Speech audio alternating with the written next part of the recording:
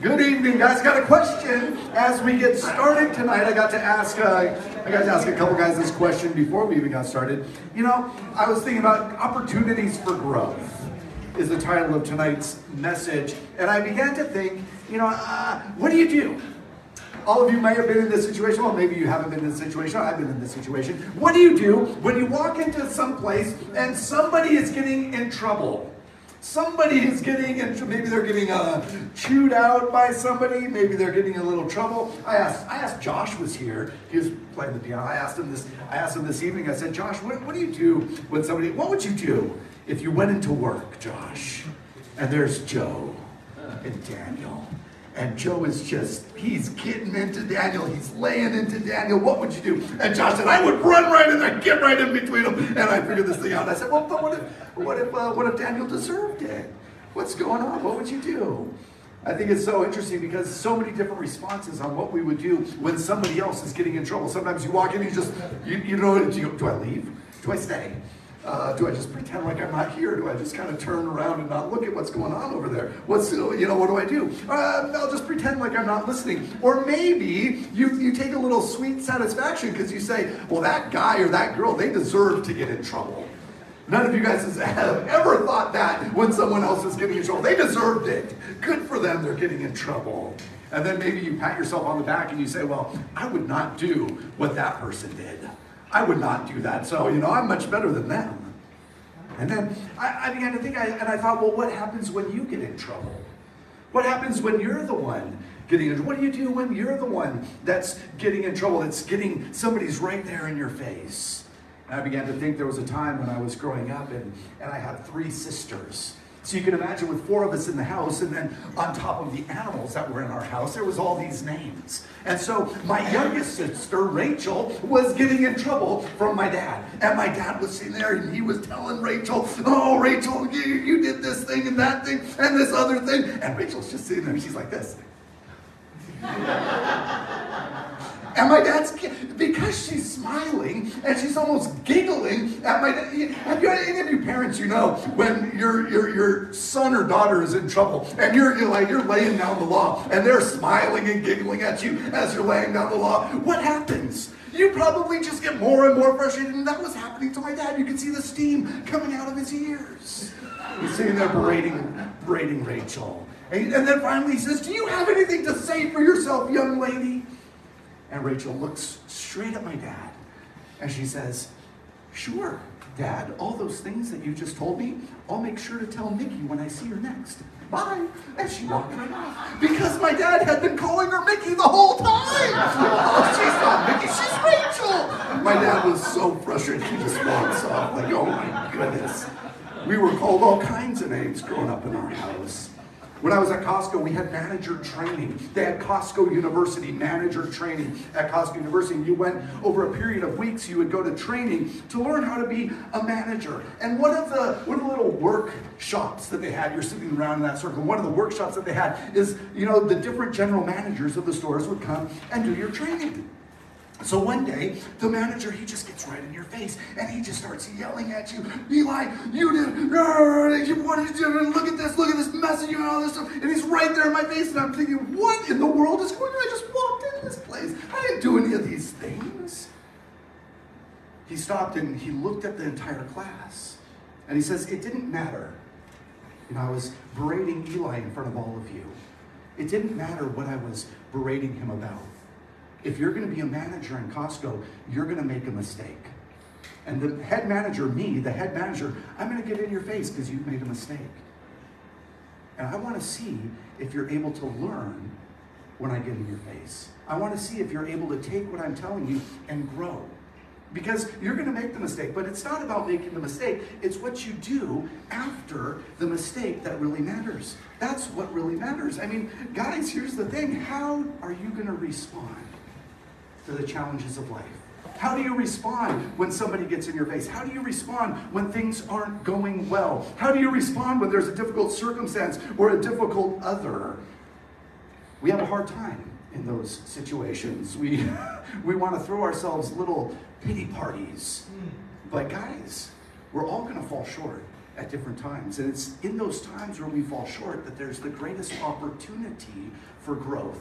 That's the greatest opportunity for growth, is when we're going through difficult situations. And so when these difficult times happen to you, and maybe they've already happened to you, or maybe you're in a difficult situation right now, or maybe you got somebody in your life that's there, and man, they're just a difficult person.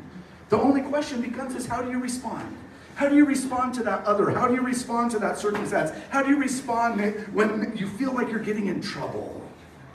Will you use it as an opportunity for growth, or will you use it as a pity party for yourself? This is what's going on in where we're at in Luke. Jesus has been rebuking the Pharisees. He's been right in their face. They're in trouble, so to speak, and for good reason. But tonight, something different is going to happen.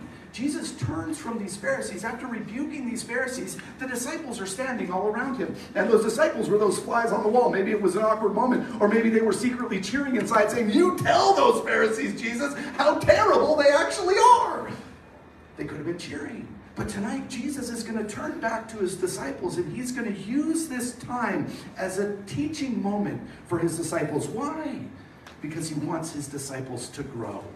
He knows that challenges are going to come. He wants his disciples to grow. There's an opportunity here in this moment with the Pharisees for his disciples.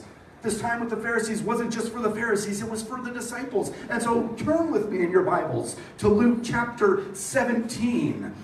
Right there in verse 1, I'm reading out of the ESV this evening. Father God, we commit this time to you. Lord, would you speak to us through your word as you spoke to your disciples 2,000 years ago, God. Would your word be alive tonight and speak to us? Lord, as your disciples, would we have ears to hear what you would say?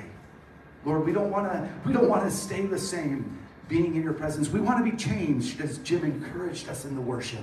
Lord, change us tonight. Speak a word in season just for me this evening, so that you would change me from the inside out. And so, God, go before us tonight. We commit this time to you in Jesus' name. Amen. And Jesus said to his disciples, temptations to sin are sure to come. After rebuking the Pharisees, the religious leaders, for the sin that was going on in their lives, Jesus turns to his disciples and says, guys, you too are going to be tempted to sin. Temptations to sin are going to come upon you guys just as much as it comes upon the Pharisees. And guess what, disciples? You too will fall into sin. Why does Jesus say this? Well, because this is what the Word of God says. Psalm chapter 53, verse 3, it says this, they have all fallen away. Together they have become corrupt. There is none who does good, not even one. We are all sinners. Paul takes that quote there from the Psalms and he uses it in Romans chapter 3, verse 10. Paul says, as it is written, no one is righteous. No, not one. There's not a single person here on this planet who is without sin. Jesus understands that all of us are sinners. We've broken his law. We are lawbreakers. Not one of us is able to keep the law of God. And why do we break the law? Because in our hearts and our flesh, we're born lawbreakers. That's who we are. And Jesus tells his disciples, because you're in the flesh, as long as you remain on this planet, there will be temptations that come upon you. Don't be surprised at the temptations. They will come upon you as long as you're in the flesh. And the temptations are there to get you to do one thing, to break God's law. And there will be times where you give in to those temptations. You're going to be just like the Pharisees, is what Jesus is telling these disciples. These Pharisees are breaking God's law. But guys, disciples, you will break God's law just as well as they have broken God's law. And yet, you're not to be like the Pharisees. We cannot be like the Pharisees. To continue in sin, if we believe in Jesus Christ, we have to be ones that repent. We have to confess and repent and say, Lord, forgive me, turning from my sin. Turn from sin and following the Lord. And the Lord changes us. This is what Isaiah says to Judah. When Isaiah is prophesying, he says, confess and repent your sin. Turn to the Lord and there will be a change. Isaiah chapter 1 verses 16 through 18 says, wash yourselves. Make yourselves clean. Remove the evil of your deeds from before my eyes. Cease to do evil. Learn to do good. Seek justice. Correct oppression, bring justice to the fatherless, plead the widow's cause. Come now. Let us reason together, says the Lord. Though your sins are like scarlet, they shall be as white as snow. Though they are red like crimson, they shall become like wool. Right here, God is saying, when you become aware of your sin, you need to acknowledge Eli is a sinful man. I've sinned, Lord. I'm a lawbreaker. And as I acknowledge my sin, I'm to repent. I'm to confess and to repent. And repentance means a radical turn, that I'm washing myself. I'm repenting. I'm saying, Lord, I no longer want to go in that direction. Would you allow me and change me and allow me to walk the way that you would have me walk? Would you change me, Father? And as I confess and as I repent, God forgives. And it's beautiful. Let's reason together. There's forgiveness to be had in Jesus Christ. And this is a miracle. Forgiveness is an absolute miracle. My sins, your sins, the sins of the world can be forgiven because what Jesus did on the cross. That our sins can be forgiven because Jesus paid the price. He paid the price for you. He paid the price for me. He paid the price for the world. He took punishment, my punishment, your punishment upon himself. It's my favorite verse in the Bible. Jim said, Romans 5:8, but God, my two favorite words. We could do nothing, but God demonstrates his own love towards us in this, that while we were yet sinners, Christ dies for us. But God did a work, nothing but good news at the cross. When we confess and repent, when any man, any woman would confess and repent, God forgives. This is the good news, the gospel. And yet there's a warning that Jesus is going to give his disciples here. Why? Because many times when we sin, we begin to think that my sin only affects who? Me. I went back when I was growing up. There was a boy, I forget what disease he was born with. One of the doctors could probably tell me, but he had to live in a bubble. Do you guys remember that? Growing up, there was that young boy that had to live in the bubble because he had an immune deficiency, and if he went out, he would get sick and die. And because of this boy, nobody has to live in that bubble like that little kid anymore. There's all this research that happened because of this disease that he had. He lived in this bubble. I think he lived, I want to say 12 years. I'm sure one of the docs would correct me if Adele doesn't remember. But I think he lived about 12 years before he passed, living in a bubble his whole life. One of his greatest desires was to go out. He said, I want to see the sky at night. I've seen pictures, but I want to see with my own eyes. And so NASA built him a spacesuit. That took him 20 minutes to get into it so he could go out and see the night sky. But that's what we think. We think, my sin, I'm in this little bubble, I'm in a little spacesuit, and my sin is only affecting me, and it doesn't affect anything outside of this bubble. My sin only affects me. Well, Jesus is going to remind his disciples. He's going to say, wait a minute. Did the sin of the Pharisees only affect them? You just heard what happened with the rich man and Lazarus. Did the sin of the Pharisees only affect them? The answer is no. Why? Because the rich man followed the teaching of the Pharisees, the sin of the Pharisees. And where did he end up? He ended up in Hades, in torment. He refused to follow the word of God. He followed the Pharisees. And so he ends up in Hades. Our sin doesn't just affect us. Jesus gives us a warning to the disciples. He says, watch out. What does he say? But woe to the one through whom they come. It would be better for him if a millstone were hung around his neck and he were cast into the sea than that he should cause one of these little ones to sin. The word there is woe. Watch out. This is serious business. Watch out. And this is Jesus telling his disciples. He's no longer talking to the Pharisees. He's talking directly to the disciples, and he's saying, you disciples, you the ones that are following me, watch out that when you sin, because you will sin, you do not cause anyone else to sin.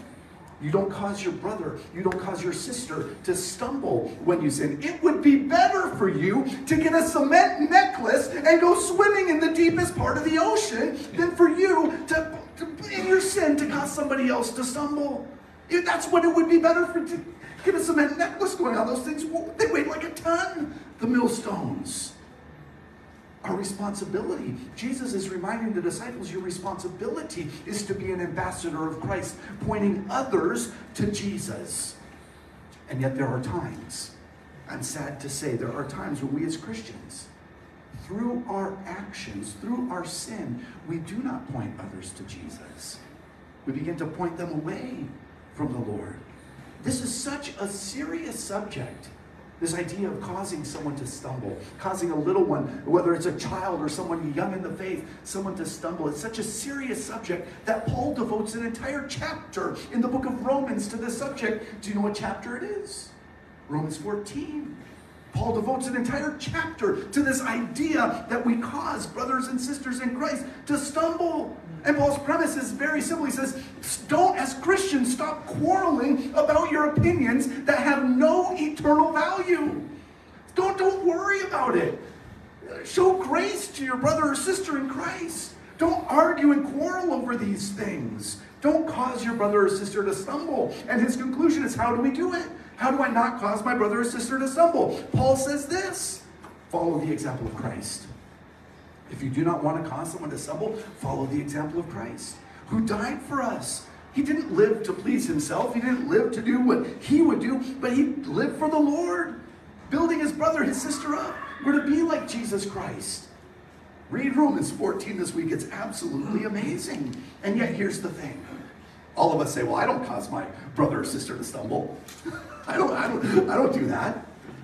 Because here's what it is. It's easy for us to look with our little eyes and say, Lord, the woman you gave me, she causes so many people to stumble. Like all those things that she does.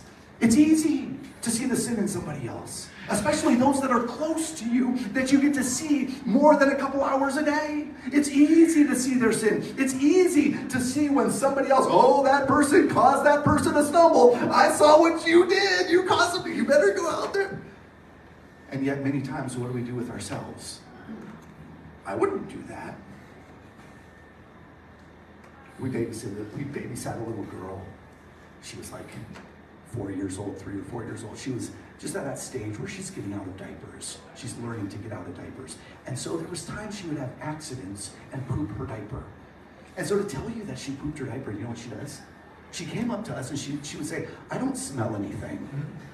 Everybody could smell what's going on. We all can smell it. I don't smell anything. I don't see anything wrong with myself. I don't smell anything of myself, but you, I smell a poopy diaper. Look at that. Look at what you're doing.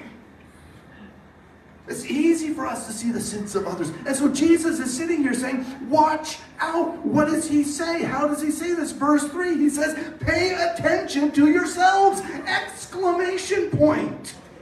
You're so worried about the Pharisees. You're so worried about the other disciples. Pay attention to yourselves! Exclamation point.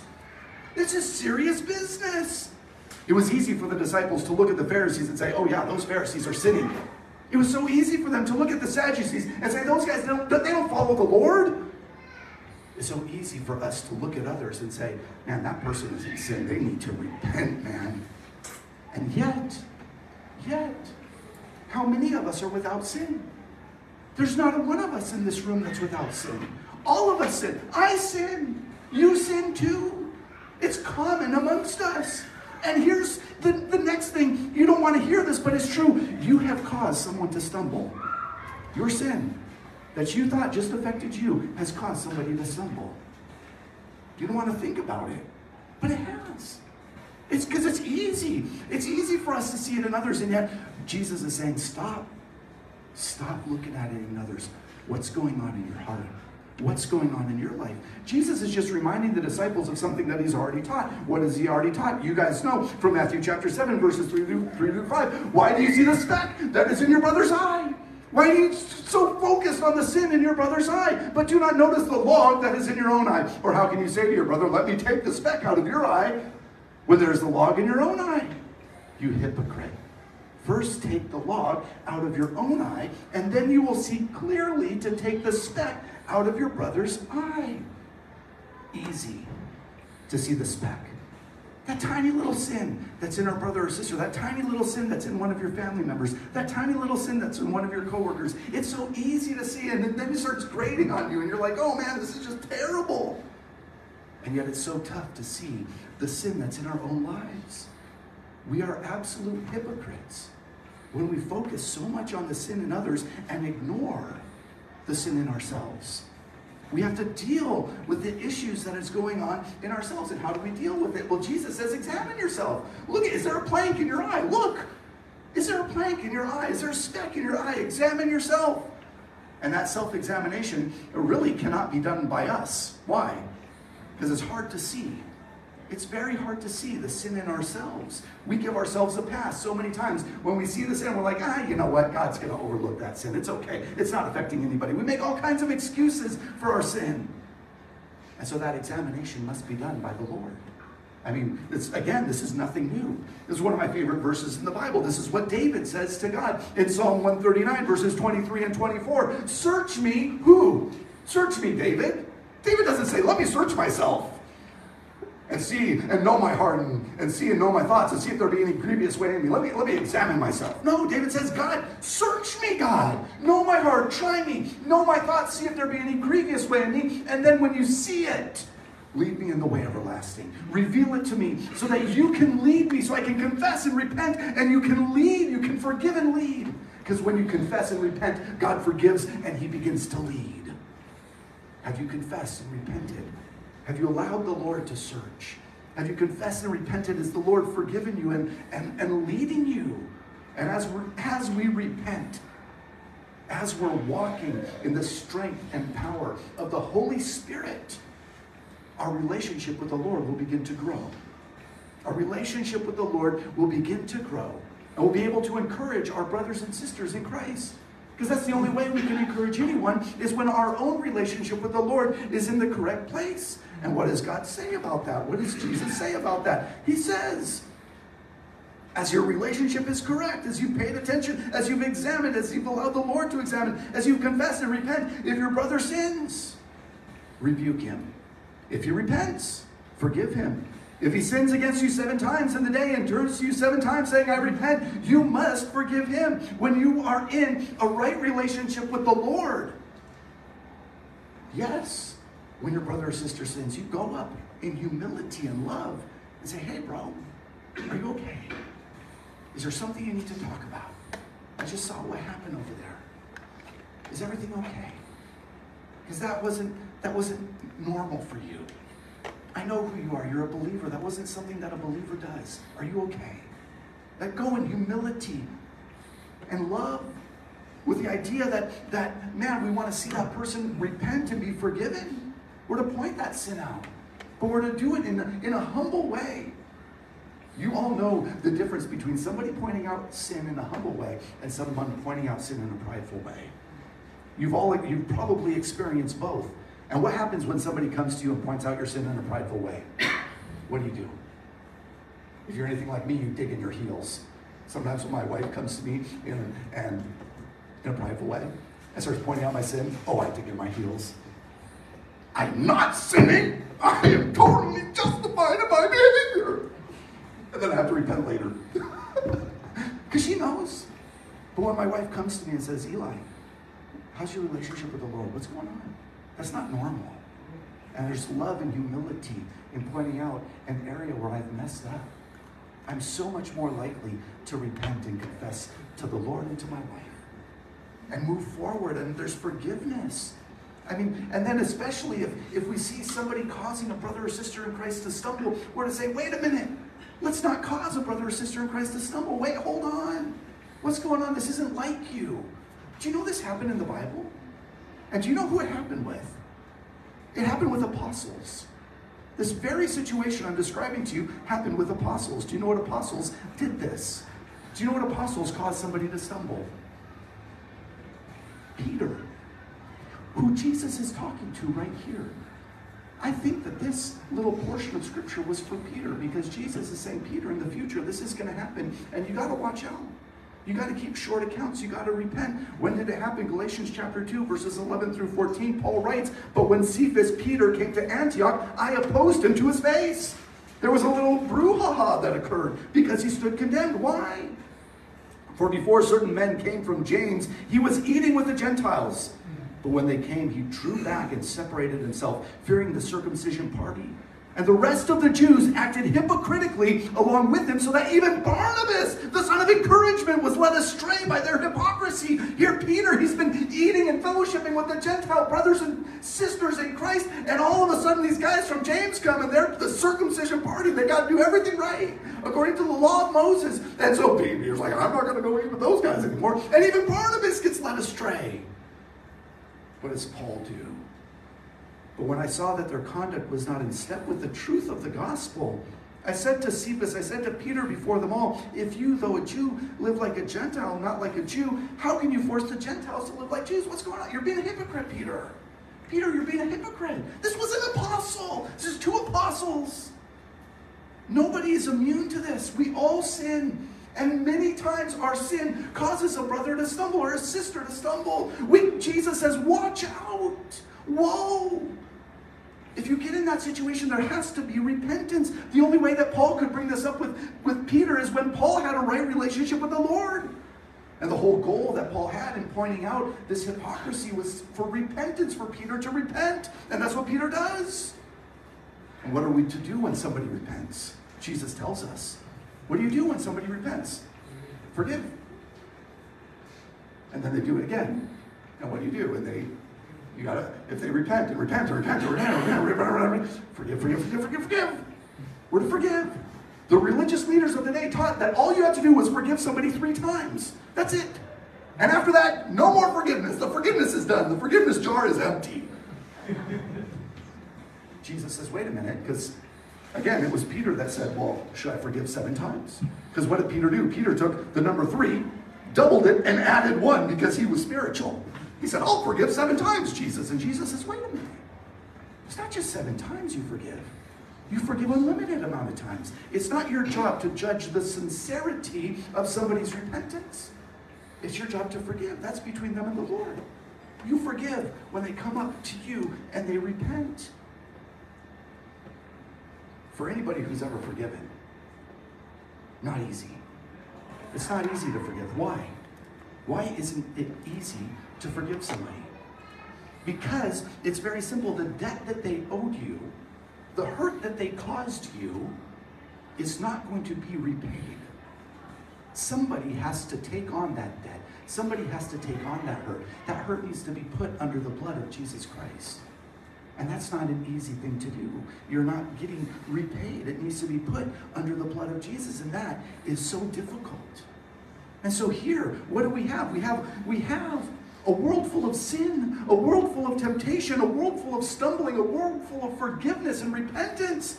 And what do the disciples see as their greatest need in a world like that? What is your greatest need in a world like that? The disciples tell Jesus what their greatest need is in verse 5. The apostles said to the Lord, increase our faith. Jesus. What are they saying? Jesus. We need more faith if we're going to navigate through all of these things in life. Increase our faith. Help us to grow. This is the only answer. Increase our faith. We need faith. In order to navigate through the temptations that come upon every one of us, we need faith. In order to live in such a way so that we do not stumble a brother or sister in Christ, we need more faith. In order to allow the Lord to examine us, revealing any wicked way in us, confessing and repenting, we need faith. In order for us to encourage our brothers and sisters in Christ, we need faith. We need faith for all of those things. Our faith must increase. We must believe God. We must be men and women of the Word, walking it out in obedience, what God reveals to us, being filled with the Spirit. This is what we need. And it's absolutely true. Notice Jesus' response to their request. They say, Jesus, increase our faith. What does Jesus say? And the Lord said, if you had faith like a grain of mustard seed, you could say to this mulberry tree, be uprooted and planted in the sea, and it would obey you. Jesus tells them, even a little faith, just a little bit of faith, if you exercise and use it properly, it will produce exceedingly abundantly above all that you can ask or think, because it's God that is working, not you. In essence, Jesus is telling his disciples here, yes, pray for your faith to grow. Pray for an increase in your faith, but do not leave it at that. Do not just say, I'm going to pray for more faith, and then just go about and do whatever you're going to do. No, go out and exercise the little faith that you have. Don't just pray for an increase in faith. Go out and exercise the little faith that you have. And then as you exercise your faith will begin to grow. Because faith grows with exercise. And yet there's times, if you're like me, this year has been challenging. I am not a person that likes exercise. The reason I have dogs is so that I have to walk 3 miles a day. Because otherwise I would get no exercise. I used to do push-ups and sit-ups and pull-ups and all these things. I just have no time. I hate exercise. And if left to myself, I will just find something to do so I don't have to exercise. And maybe you're like me, that you fill up things in your life so that you don't have to exercise. God is saying, go exercise your faith. And you're saying, well, I don't really want to exercise my faith today. I prefer just to do what I want to do. I'd like to just examine and ponder these issues that are going on and throw myself a pizza pity party. And just eat some pizza instead of exercise. Because my perspective on the events and the storms of life that I'm going through is that these things are absolute hindrances to me. And yet Jesus is sitting here, wait. The events that you're going through are not hindrances. The events that you're going through are opportunities. Opportunities for growth. Think on your life. Just think on it for a moment. Do you view the challenge that you're in as a hindrance, or do you view the challenge that you're in as an opportunity? Many of us, we view the challenges that we're in as hindrances. I met a gentleman that's going through an extreme challenge in life. And he told me, Eli, this challenge isn't a hindrance, this challenge is an opportunity for me to be a man of prayer. The Lord is increasing my faith by growing me into a man of prayer in this challenge. The challenge became an opportunity for him, and that challenge that he's going through is probably the most difficult challenge that I've ever seen anyone go through. And so for us, how do we view it? The challenges for us we must begin to view them through God's eyes and view the challenges as opportunities instead of hindrances. We see this so many times in the life of the heroes of faith in the Bible. Go look at the heroes of faith. The Lord calls them to do something. What do? It's an opportunity for them to exercise faith, and they step out in faith, and they begin to do it. And as they exercise their faith, as they step out in faith, do they make mistakes? Absolutely. They make mistakes. And yet they grow. And then the next call comes. And what do? They step out in faith, and then they grow. And then the next call comes, and they step out in faith, and what happens? Then they grow. Look at Abraham. How did Abraham's faith begin? When did it begin? What did God call Abraham to do first? What? Leave.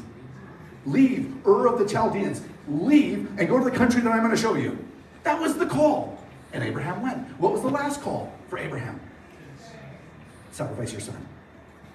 Do you see the steps of faith that had to happen? What if God couldn't have just gone at the first step of faith that says, go sacrifice your son? What if Abraham said at the very first thing, if that was the first call for Abraham, Abraham would have said, you are crazy. I don't know who you are, and you are insane. I'm not going to sacrifice my son.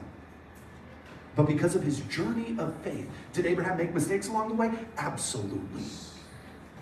He sinned along the way. His sin probably caused others to stumble along the way. And yet, he kept moving forward. And so we see this in the heroes of faith. And so, what was true back then is still true today. As we end this year, take stock. What has God brought you through? We asked it last week. How have you seen the faithfulness of the Lord? Have you seen the faithfulness of God in 2022? And then ask that question, what is God calling you to focus on in 2023? How is God desiring to grow your faith in 2023? What are the challenges that are before you? And are you looking at those challenges as hindrances or opportunities for the Lord to show himself mighty? And then we have to remember the final lesson of Jesus that he gives the disciples here. In order for your faith to grow, through the difficult and even the impossible, you must remain faithful in the everyday, the little things every day. What example does Jesus give to illustrate this? Verse 7, will any of you who has a servant plowing or keeping sheep say to him when he has come in from the field, come at once and recline at table? Jesus asks a rhetorical question, a question with an obvious answer intended to illustrate a point. No one who has a servant will then wait on that servant. That's his servant. The idea here is nobody's going to do that. What will the master do? The master will do this, verse 8. Will he not rather say to him, prepare supper for me and dress properly and serve me while I eat and drink, and afterward you will eat and drink? Does he thank the servant because he did what was commanded? This is what the servant will obey his master. This is the whole point. A servant obeys his master. What? In the big things? Out in the field? In the big things, but also in the little things, the day-to-day tasks of serving the food. No, we might want to go out there and get a bumper crop and a great harvest, but none of us wants to serve the food. I don't want to do that. Somebody else do that.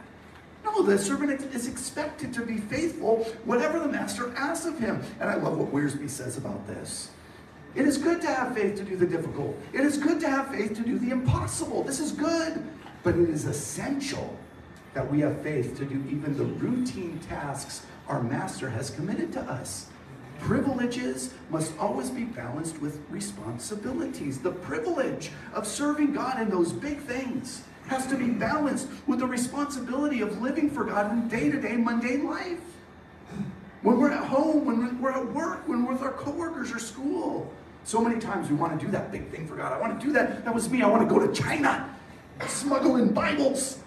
That's what I visit the underground church. That's what I want to do. Do the laundry. I don't want to do the laundry. Who wants to do the Nobody wants to do the laundry. We want to do those big things, and yet many times when we do those big things, we get a big head. Look at what I did. I went to China and I smuggled in all those Bibles. I've never been to China. I've never smuggled in Bibles. But we start to think, we get a big head. We start to think we're better than others. We start to think that people should serve us. And we forget that we too are servants of God. Jesus is telling these disciples, he's telling us, as you see me doing exceedingly abundantly above all that you can ask or think, do not get a big head. Do not begin to think of yourself more than you actually are. Remain faithful. Remember, what you are is what Jesus says. And what were they? What are we? The very last verse tells us what we are. Verse 10. So you also, when you have done all that you were commanded, say, we are unworthy servants. We've only done what was our duty. And if you look at that unworthy servants, maybe you have a letter or a number next to it. If you have one of the Bibles that has all the notes in it. And another translation of that unworthy servant, if you have a number and you look at the bottom, it says, or bondservant. An unworthy servant is a bondservant. Remember what you are. You are a bondservant of Jesus Christ. What is a bondservant? What is a bondservant of Jesus Christ? A bondservant of Jesus Christ is someone that says, I love my master and I choose to serve him willingly. This is a believer. We love our master. We love Jesus. And we say we are making a choice to serve him willingly with our lives. The principle of bondservant is found in Exodus chapter 21, verse 5 and 6. But if the slave plainly says, I love my master, my wife, my children, I will not go out free, then his master shall bring him to God, and he shall bring him to the door or the doorpost. His master shall bore his ear through with an awl, and he shall be his slave forever. There's a choice that we make. We say, I love the Lord. I'm going to serve the Lord forever. Whatever the Lord requires of me, that's what I'm going to do.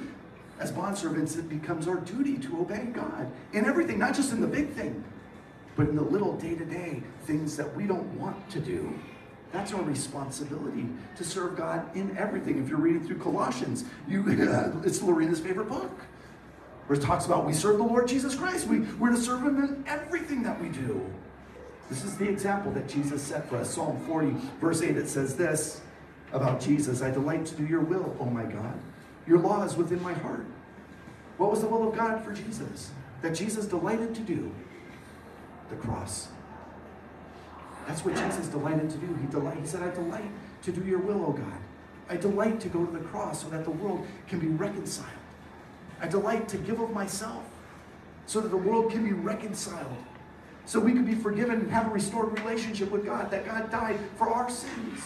And if you don't believe in God, the answer is simple. We're all sinners.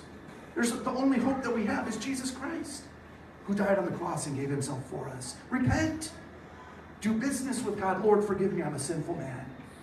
And yet for those of us who believe, for us tonight, the Lord has a desire for us. A desire that was for his disciples, to grow our faith. To do that, he's going to reveal to you areas in your life that he's working on. And you have to allow him to.